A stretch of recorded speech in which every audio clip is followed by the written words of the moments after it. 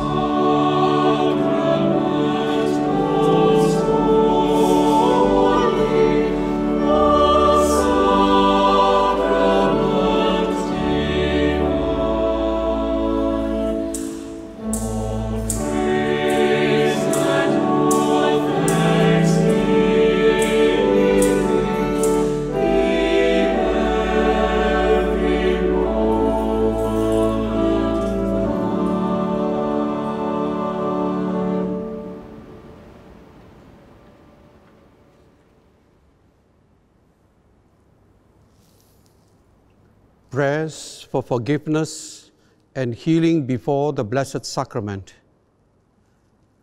Dear brothers and sisters, as we are before the Lord, who is present to us in the Blessed Sacrament, truly and physically, after each prayer, let us allow the words to sink into our hearts. Heavenly Father, I come before you with an open heart to receive your graces, to forgive those who have hurt me deeply. May you heal me and give me the strength to be more like you at all times. Forgive me for the times when I have taken your love and mercy for granted.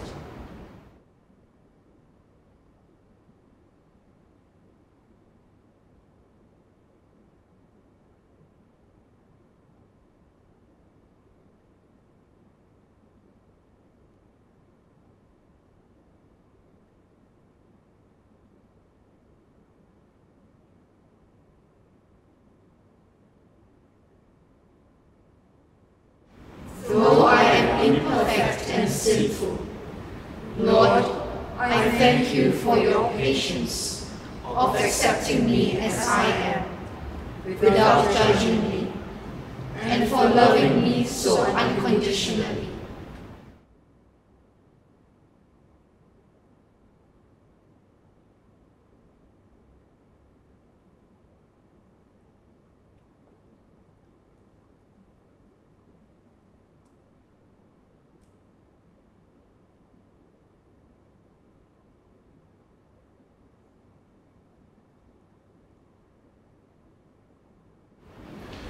Heavenly Father, you know my needs, and you feel my pain, trials, and helplessness. Be my strength and my hope, so that I can forgive as you forgive, and find the peace of seeing and loving you in every person daily.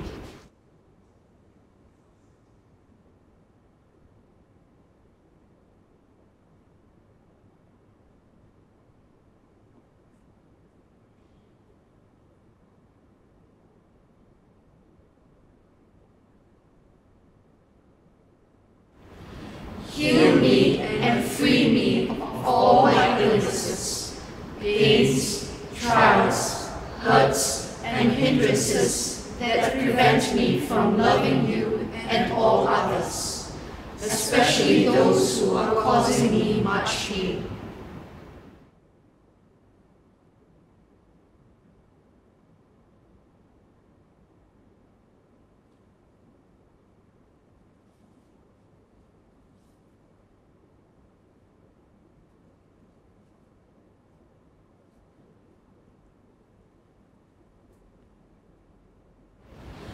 Your Son commissioned his disciples to bring the peace of the good news of salvation to all peoples.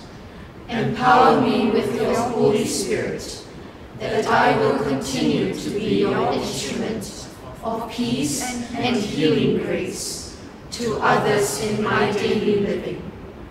I make this prayer through Christ our Lord. Amen.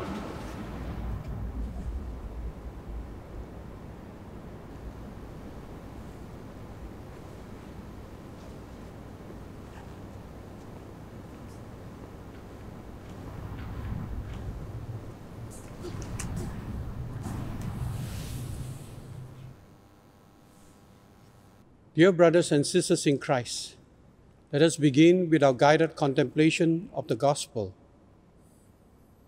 To familiarize with the Gospel text for our contemplation, I will now read the Gospel of St. John, chapter 15, verses 1 to 8, in which Jesus proclaims, "I am the way, the truth, and the life." Jesus said, "I am the true vine, and my Father is the vine dresser. Every branch in me that bears no fruit, he cuts away, and every branch that does bear fruit, he prunes to make it bear even more. You are pruned already, by means of the word that I have spoken to you. Make your home in me, as I make mine in you. As a branch cannot bear fruit all by itself, but must remain part of the vine, neither can you unless you remain in me. I am the vine, you are the branches. Whoever remains in me, with me in him, bears fruit in plenty. For cut off from me, you can do nothing. Anyone who does not remain in me is like a branch that has been thrown away. He withers. These branches are collected and thrown on the fire, and they are burnt. If you remain in me and my words remain in you, you may ask what you will, and you shall get it. It is to the glory of my Father that you should bear much fruit, and then you will be my disciples. The Gospel of our Lord Jesus Christ.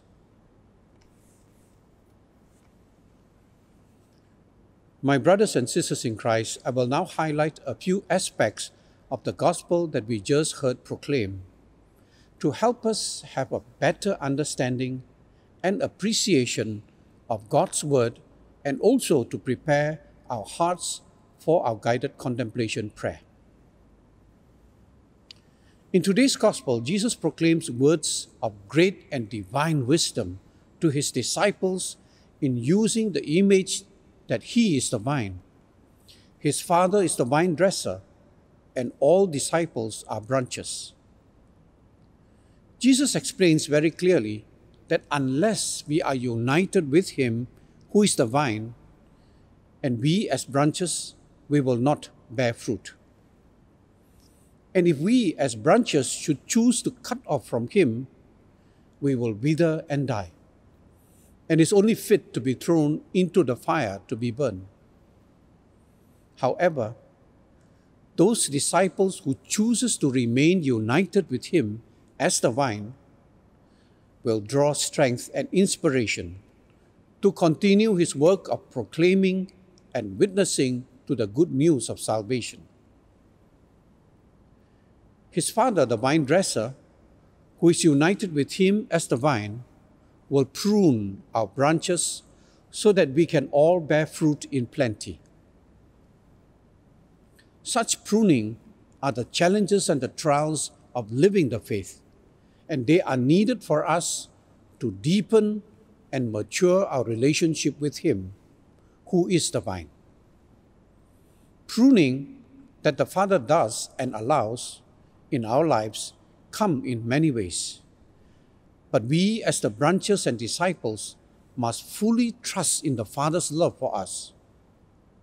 We must firmly believe that the Father will never allow us to suffer pain and trials that are unnecessary for our salvation and eternal life with him. So Jesus urges his disciples and us, make your home in me as I make mine in you. As a branch cannot bear fruit by itself, but must remain part of the vine. So my sisters and brothers in Christ, you and I are called to continue to open our minds and hearts daily and in every possible way, build a personal relationship with Jesus and deepen our love for God our Father. Jesus makes this very clear when he said, a branch cannot bear fruit all by itself, but must remain part of the vine. My sisters and brothers in Christ, our reflection on our life's experiences tell us that regardless of how talented, intelligent, and successful we may be in our career or in our achievements in the secular world, these in themselves, without them being united to Jesus the vine, cannot bring the plentiful fruits that lead us to receiving the gifts of eternal happiness and salvation. However, if all that we live for daily, and if all our secular and materialistic possessions and successes are attributed to God's graces and blessings, And if they are used for the good of God's kingdom, then we can associate these secular successes and wealth with the fruits that are united with Jesus the vine and with God our Father the vine dresser. This then is living our lives according to what Jesus in today's gospel says to you and to me.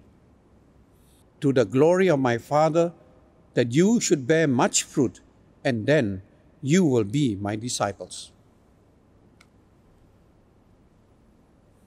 My brothers and sisters in Christ, before we enter into the guided contemplation proper, I urge you to switch off your mobile phones and set up a conducive ambience for your prayer.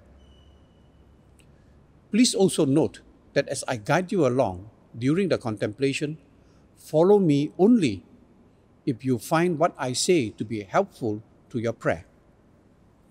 But if the Holy Spirit is guiding you in some personal way that is different from mine, then simply ignore what I'm saying. Please note too that there will be moments of silence which are deliberate. These moments are very important parts of the contemplation. They are to give you the sacred space to listen to and feel the promptings of the Holy Spirit, however this may be.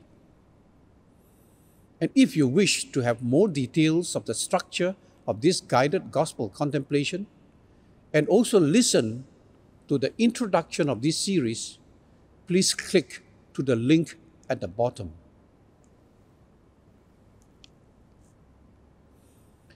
And so, my sisters and brothers in Christ, having prepared ourselves to familiarize with the gospel text that we are to contemplate on, we can now begin our contemplation.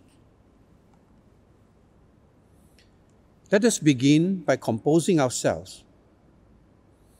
Please switch off your mobile phones, close your eyes, sit upright, and focus your attention on your nostrils.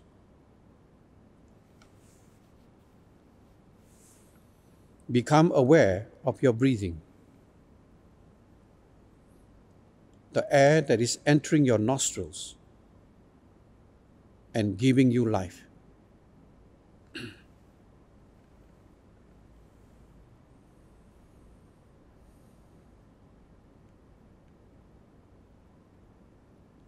Every breath you take is God's precious gift of life to you.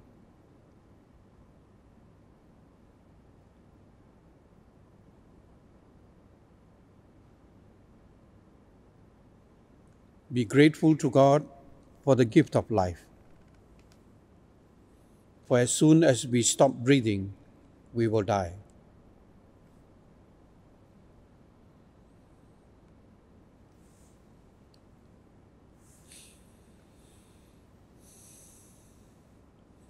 God is present within your heart and is loving you personally and intimately.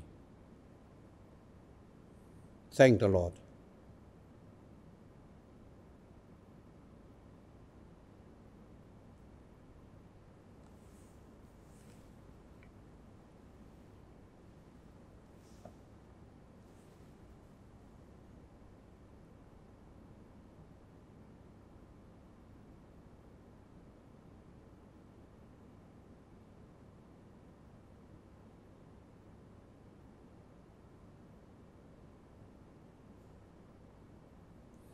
Prayer to pray for the graces we need for our contemplation.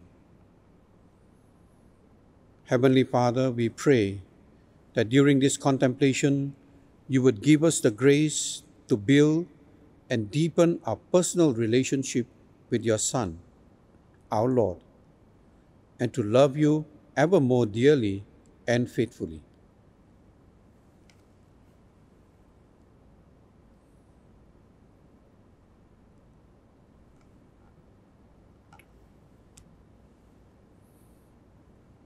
Imagine yourself at the scene where you are with Jesus and his disciples.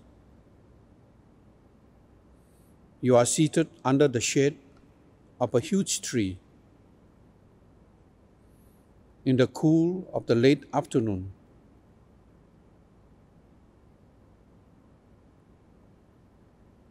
You feel the fresh breeze of the countryside blowing into your face.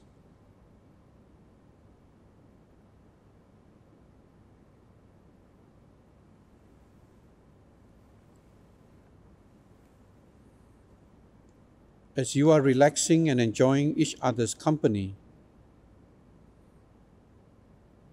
Jesus then catches your attention and says, "My brothers, I am the true vine, and my Father is the vine dresser. Every branch in me that bears no fruit, he cuts away.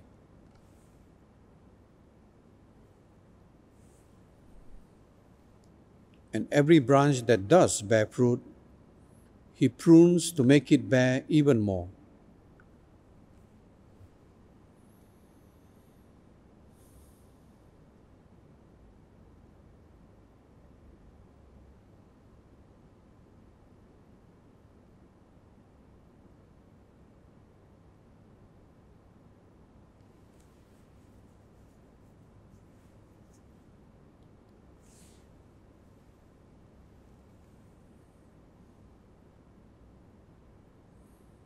Hearing this from Jesus, you are sure that deep within your heart,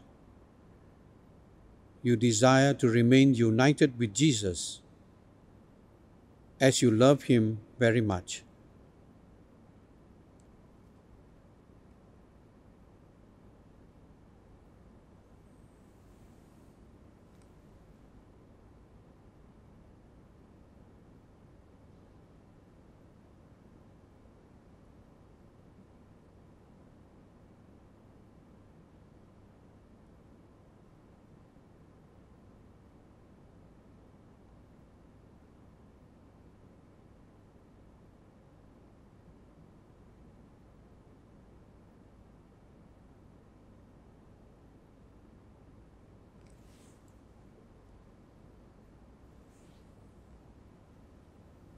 Yet at the same time, you know your weakness and the times when you have disappointed Jesus in the wrong choices that you have made. And you feel sad about having hurt Jesus, whom you love.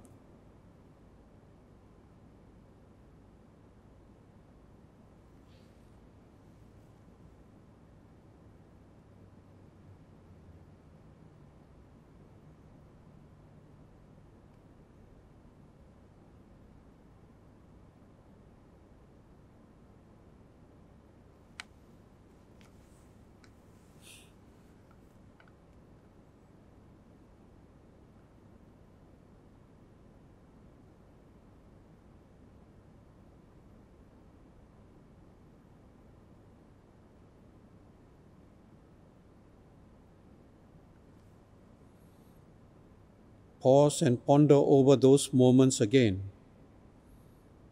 and get in touch with your inner feelings.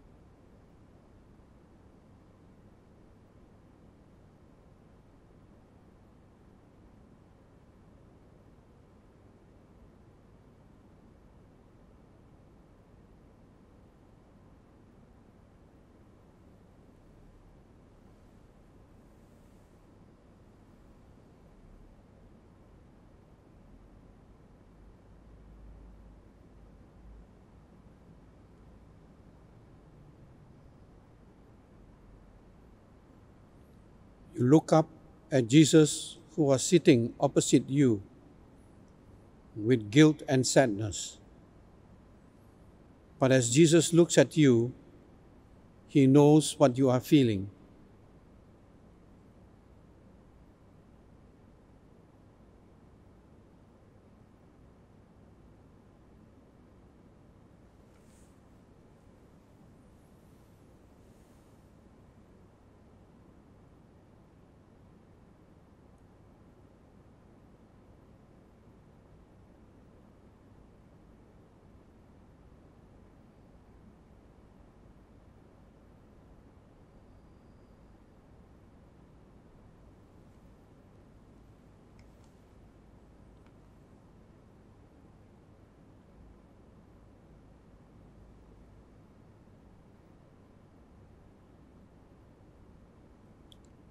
At the same time, you can see that Jesus' heart is so full of love and mercy and compassion for you.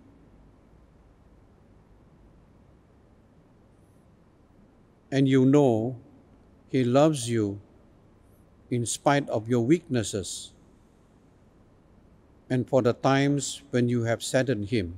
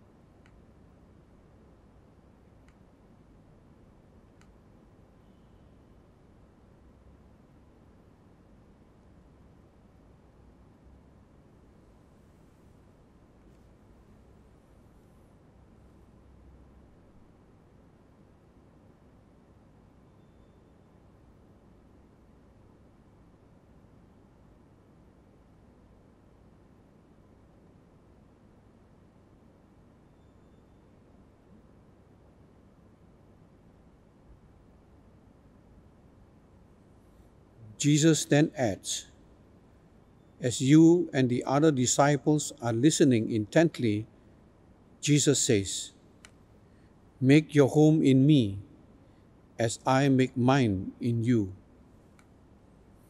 As a branch cannot bear fruit all by itself, but must remain part of the vine and will bear fruit in plenty.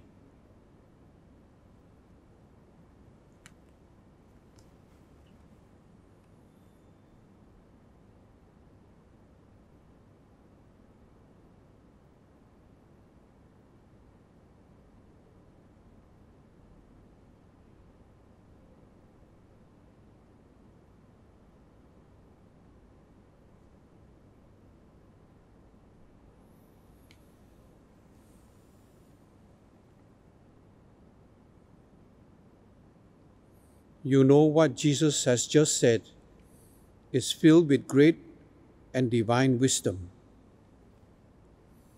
You know that when you try to live by your own will and ways, independently of Jesus, your life gets confused,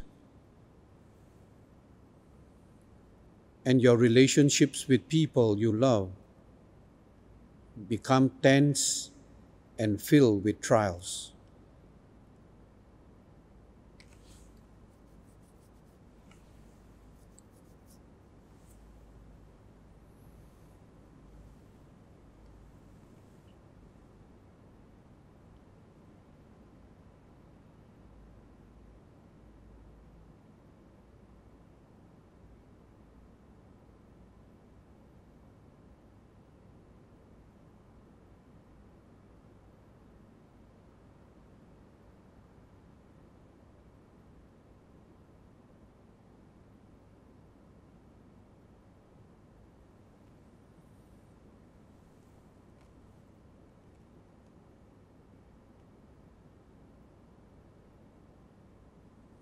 But when you live in Jesus' love and trust in his Father's providence, you find peace, joy, and fulfillment in your life.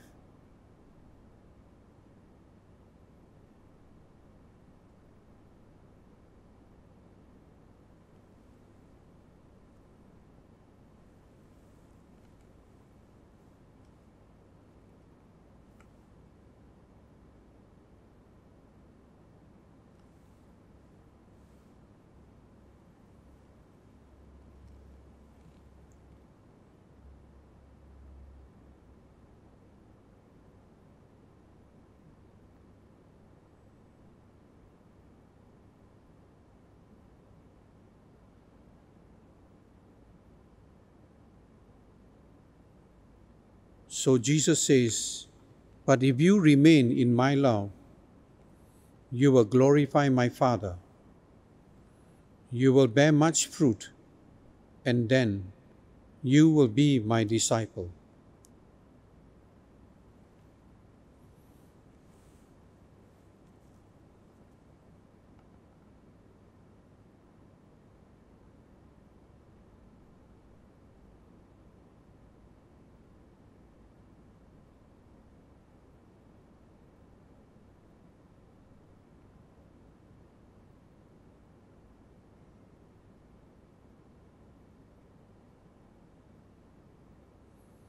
Become conscious that you are in your room where you are praying.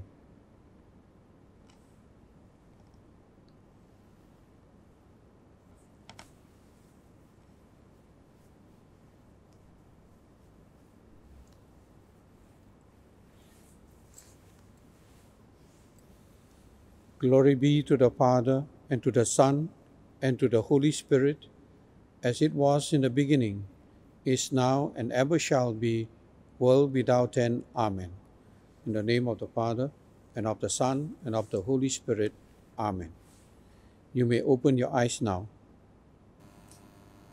My brothers and sisters in Christ, St. Ignatius of Loyola reminds us that soon after our contemplative prayer, we are to do a review of our prayer experiences. This review only needs to take some 5 minutes or so.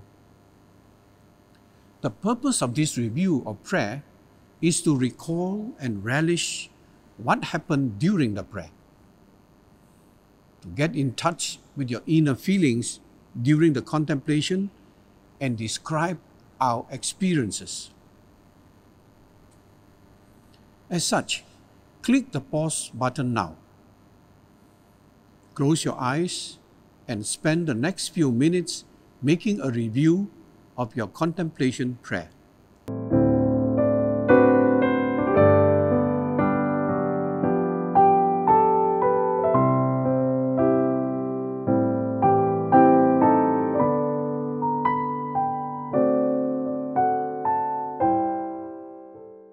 My brothers and sisters in Christ, just before we end, may I bring your attention again to those of you who are not yet familiar with this guided contemplation form of prayer and would like to have a greater clarity of the meaning and steps of how to pray this form of prayer. If so, then please click the button below this video for the details. I strongly believe that if you keep trying to pray this guided contemplation prayer, you would soon be familiar with it and will reap the fruits of the Spirit that will lead you to encounter Jesus in a very personal way through the contemplation. Take one patient step at a time, and God will soon provide you with beautiful and profound experiences of Him in ways that you have never experienced before. We shall now move on to the next part of our session, which is the benediction.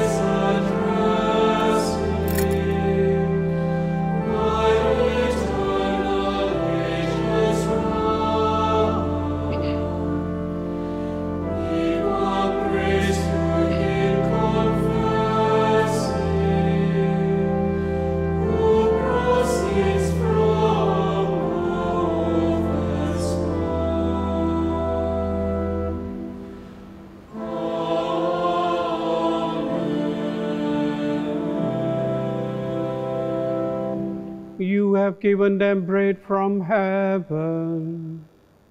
Having in itself all delight. Let us pray. O God, in this wonderful sacrament, left us a memorial of your passion.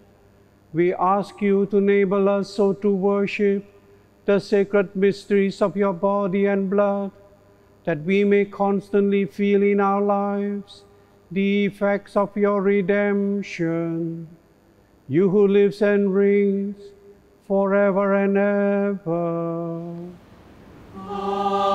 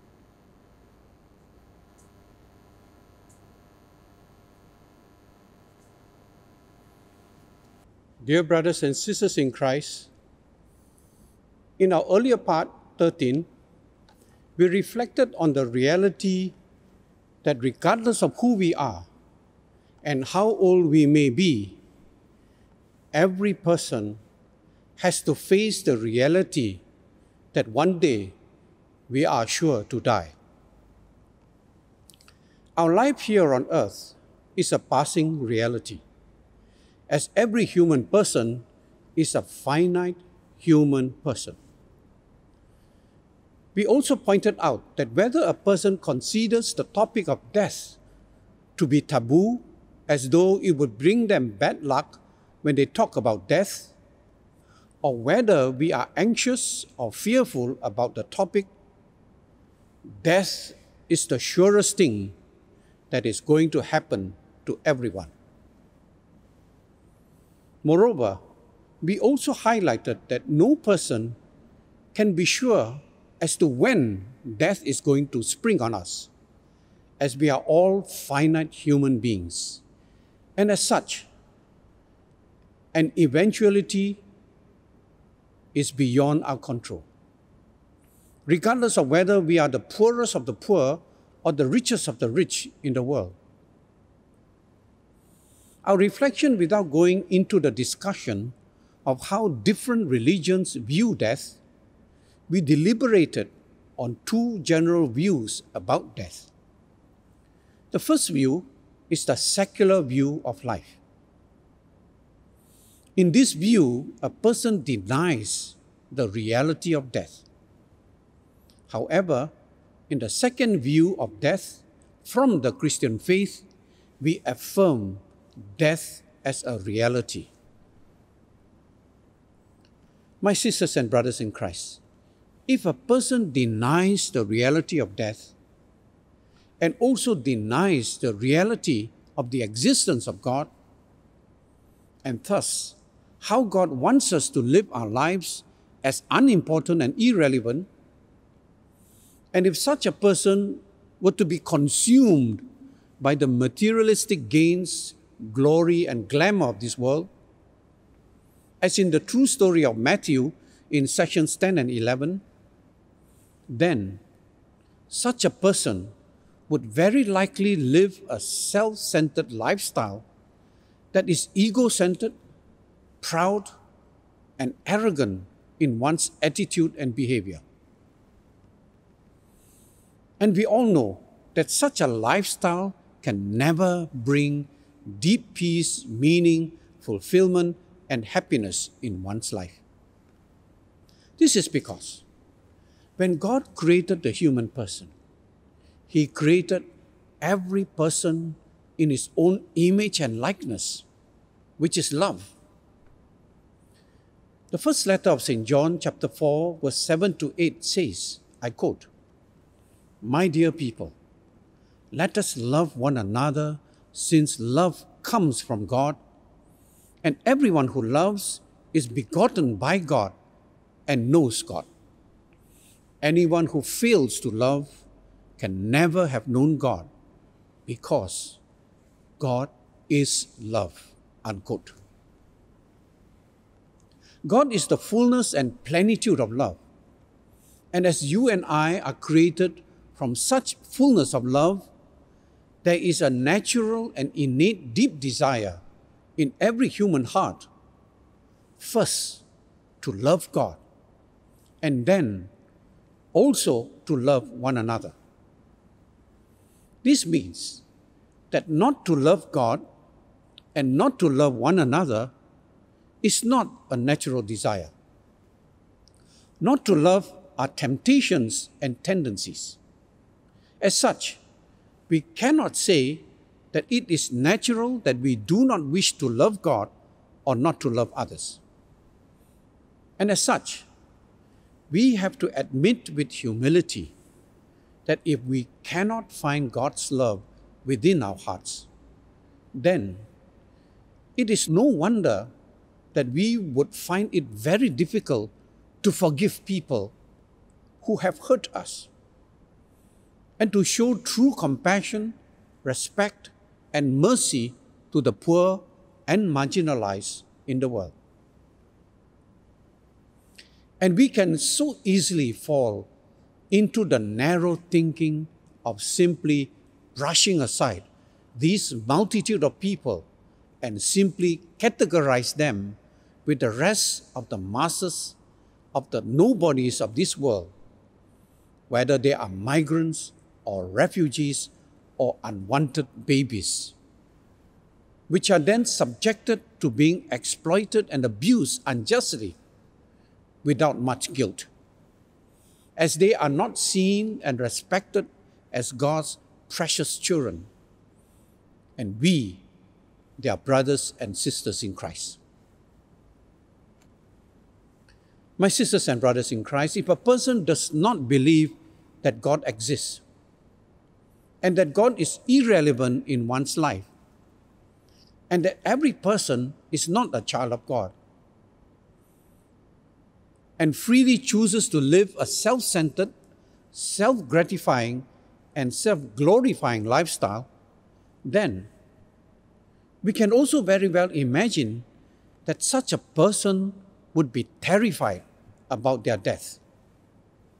This is because for such a person, death would be a cruel disaster that will strip them from everything that they possess and value, including their families, at the instant of their death.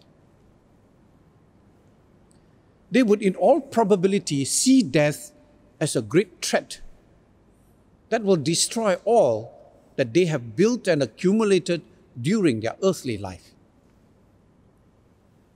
And at the instant of death, because they do not believe in a life after death, then to them death would also be like being plunged into the bottomless abyss, where the darkness would envelop and swallow them up, without any prospects of finding any consolations, hope, and light. If this is their view of death,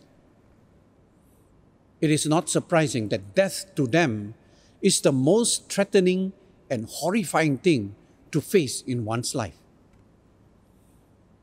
And as such, the logical reaction to such a darkness and helplessness in their life is to choose to indulge in all forms of secular enjoyment and gratification of life, in the materialistic and secular sense of what is referred to as wine, woman, and song, and at the same time, out of fear of death, do what is necessary to prolong their life for as long as they can, in the hope that they can live to a very ripe old age.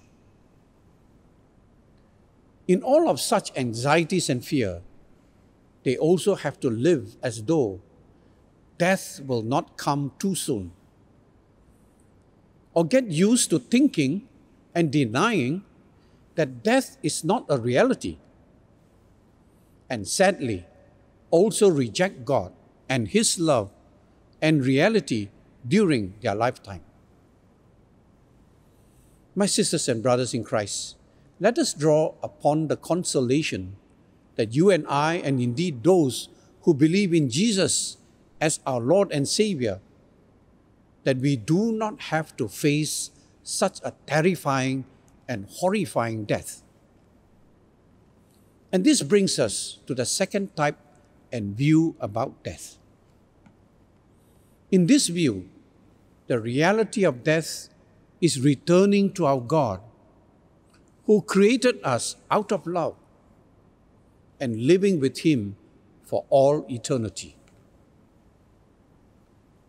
The best examples of such type of person are the martyrs and saints, whose love for God is so deep that they even willingly suffer and die for their faith, knowing that their pain and suffering while on earth would only be temporary, while their life in heaven with God would be eternal. We know that 11 out of 12 apostles died a martyr's death, and even with great humility. St. Peter is known to have asked that he be crucified upside down because he is unworthy to be crucified in the same upright position as Jesus, who is his Lord and Savior. My brothers and sisters in Christ, you would remember that in session 12, we reflected on the true story of Stephen Tan, who went to heaven soon after he died, and then from heaven communicated to his dear wife that while he was on earth, he was actually looking forward to live a life of full happiness with God in heaven. Note too that holy people who have a deep and personal love for Jesus, while they long to be with Jesus and God our Father and the Spirit, and indeed with Mary and all the saints and angels in heaven, their daily living is very grounded, self-sacrificing, and filled with Christ-like virtues. They are far from being fundamentalists in the living of their faith. In fact, they are far from living a life of fantasy or of wanting to live in heaven and not loving others in their daily living. On the contrary, it is their deep and intimate love for Jesus that gives them the great desire to live with Him for all eternity in heaven. I know of many people who died very peacefully. When I visited them and administered the sacrament of the sick to them, they would smile at me and would tell me, "Father, thank you for coming. I am at peace and I'm ready to meet God." These are people whom we know have lived a very wholesome life, a life of deep faith and love for God and others in their lives. In fact, I know of many holy people whom I have no doubts that when they die, they will go straight to heaven and bypass purgatory. Let us also remember that these people are in many ways like us. They are certainly not people who are perfect and pure and without sins. Other than Mary, the mother of Jesus, there are no such perfect persons in this world. No, these people are very grounded and they truly love God deeply. They, like you and I, would have their weaknesses, and like St. Peter who denied Jesus out of fear, and St. Thomas who doubted Jesus' resurrection unless he could put his finger into the wounds of Jesus. However, deep in these people's heart, it is evident that they are people who are very grateful to God and do not take God for granted. These holy people are fully aware that all that they are today and what they have are all blessings that have come from God, even though they have their fair share of their pains and trials in their lives. And because they love God so deeply and so gratefully, they are the most selfless, compassionate, forgiving, and humble people I know. They are those who make great sacrifices for the good of others out of their love, and they also are the most generous with everything that they have. You could say that even though they are not perfect, they live their lives to the full and as best as they could, like Jasmine in our earlier true story. They love God with sincerity, simplicity, and humility, that even when people hurt them deeply, as in the case of Jasmine in our earlier story, they were able to forgive and transcend their deep hurts and pain, and always sow unity and peace in family, instead of being the cause of dissension and division in their family and amongst others. As they genuinely practice their faith with great fidelity, devotion, and love. My sisters and brothers in Christ, I personally know of many such wonderful and holy people, and I am personally so edified and encouraged by their love for God in the way they live their daily lives. It is such an honor and blessing to be working, relating, and knowing such people. For to me, such people would certainly, like Stephen, Jasmine, and others, would bypass purgatory and find themselves immediately at the gates of heaven as soon as they die. My brothers and sisters in Christ, as I conclude, let me reiterate that these people whose love for God is so deep and real that they would not only die in peace, but would die with deep gratitude in their hearts for all the blessings that they have received during their lifetime. They are people who are detached from all the material wealth and possession, not only at their time of death, but also during their lifetime. They share their wealth because their true security is in God. And they see their material wealth as blessings that have come from God. As such, they rightly share them with people in need, for the church, and indeed with many others. For to them, wealth is a means God has blessed them with to bring happiness to others. And to them, the greatest and the most precious gift that they treasure most is the gift of faith in Jesus, who is their Lord and Savior. They have lived their life that God has given them to the fullest possible and Christ-like ways, even though they are not perfect, but always humble enough to admit their faults, failures, and sinful ways, and are always sincerely willing to try very genuinely and selflessly to love God in the way they live. Finally, I would like to add that for such people of faith, that you and I are called to be inspired by, these people, rightly so, do not fear death. To them, death is returning to God, whom they have loved so much during their earthly life.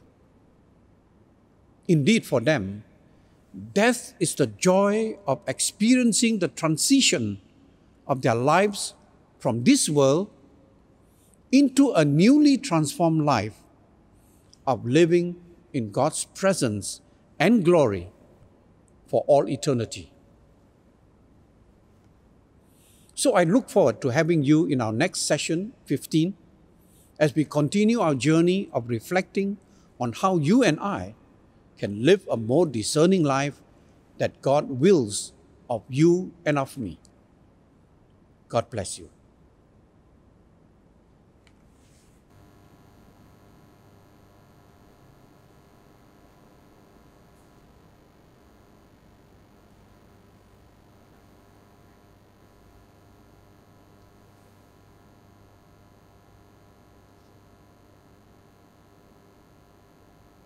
Heavenly Father, as we come before your Son, Jesus our Lord, who is physically and truly present to us in this Blessed Sacrament, we ask you to continue to give us the wisdom, the light, the love,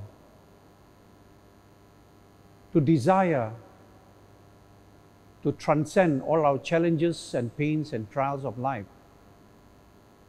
to live your will, so that we can finally live with you for all eternity after our life on earth comes to an end. So we pray that you give us the graces and the light and love to live your will with greater generosity of heart as we pray. Lord, teach me to be generous. Teach me to serve you as you deserve, to give and not to count the cost, to fight and not to heed the wounds, to toil and not to seek for rest, to labor and not to ask for reward, save that of knowing I do your most holy will. Amen.